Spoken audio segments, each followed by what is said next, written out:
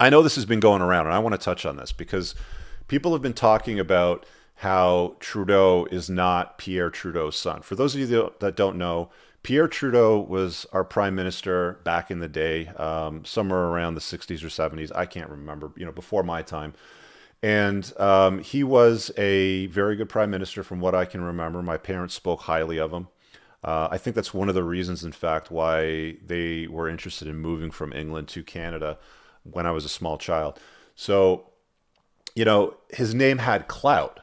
Now, some of you don't know this, but the Trudeaus were swingers, and they had visits, you know, around the world. And I think Justin's mother's name is Margaret, if I'm not mistaken. Let me just grab this and get it lined up for the screen. And share. And they made several visits down to Cuba. Now, I saw this in my feed the other day. This is on Patrick David's channel. It's an interview with Jordan Peterson. And I'm going to call you out on this, Jordan Peterson. You didn't handle this right. I'm going to tell you what my thoughts are on it after I feed back. But there's a moment here. Actually, here, I got to make sure that the audio is going to play. Otherwise, you won't hear it. Let me get through the ad on it.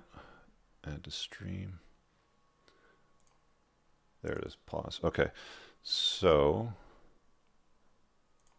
stop and share. Chrome tab. The title of this is Justin Trudeau, the son of Fidel Castro. So why is this relevant, right? Because Peterson says it's not relevant, it's in bad taste, blah, blah, blah. But it's relevant because Justin uses the last name Trudeau, okay? He's using the good name of his, well, who is supposed to be his father in politics. That's why it's relevant, and that's why it should be called out. Let me show you this clip here. Let me know if you can't hear this. Let me show you this. A neighbor of mine asked me this question. He's Canadian. He says, can you ask Jordan Peterson this? Go to the picture with Trudeau. What can you say about this? This is your world. I don't know if this, is this even talked about? All right, so let's just pause it here for the picture for a sec. One half is Justin, one half is Fidel Castro. If you don't know who Fidel Castro is because you've been living under a rock, he was the guy that ran Cuba for a very, very long time. He's dead now.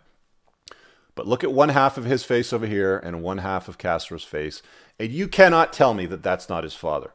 I don't know if you've seen Pierre Trudeau. Let me just remove that. Actually, I think there's a picture in this that comes up to Pierre. Over there with the whole story of Justin Trudeau's, you know, related to Castro, because you're... Look at that. You can't tell me that that's not Castro's bastard son. Years ago, like, is this a... Show the other picture where this other guy posted it. So apparently this is... go to the picture of a Fidel, the wife, and the father. So this is a picture of them three. That's... Okay. On the right there is Pierre Trudeau. That's purportedly Justin's father. It's not. When you look at the side-by-side face, you know, the split down the middle, you can see his mother. That's no him. Resemblance. There's Margaret with her hand on Fidel, and if I'm not mistaken, if they scroll it down, I think he's holding Justin at this time. Father, but then you put Justin right next to Castro. Can you go back to the other picture on Twitter? Yeah, that one right there.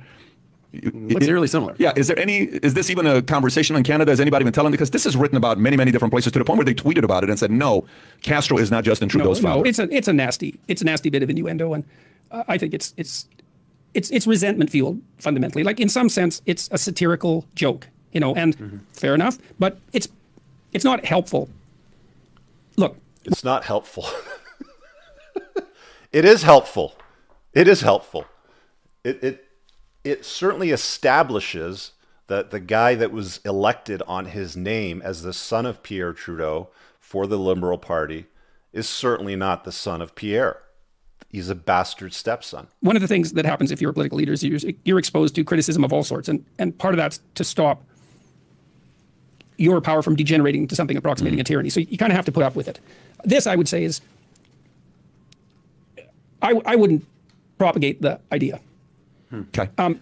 First of all, just see the problem with Jordan, and I like his stuff, and I've listened to his 12 Rules for Life, but he gets a lot of stuff wrong, and he's too nice of a guy, right? I mean, you have to call some shit out. Like, I understand that he's trying to be more mainstream, but man, dude, like, it's speculation. Clearly, it's not speculation. It's mean-spirited speculation on the part. It's mean-spirited speculation.